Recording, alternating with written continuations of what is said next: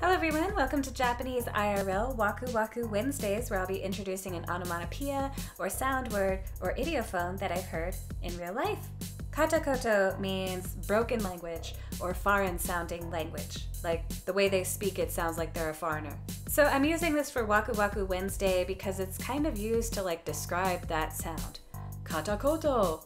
Katakoto! You might see katakoto on a job description or a resume, and that basically means that they just speak a few words of the language that's written down.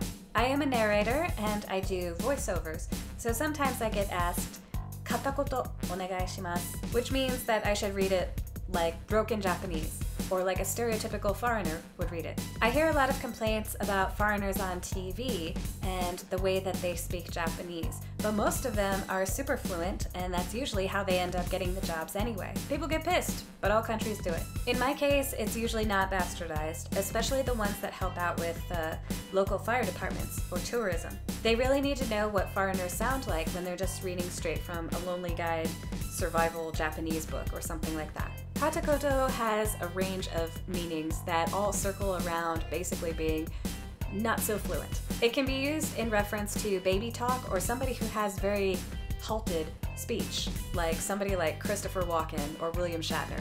Katakoto for Wakuwaku Wednesday purists also means like a click-clack or a clip-clop, like a horse makes, or two coconuts.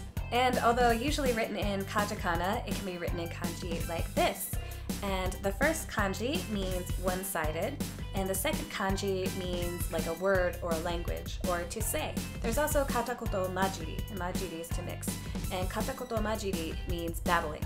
So I would love to see your examples or experiences with Katakoto in the comments section below. Also, the show notes are in the description box for your convenience.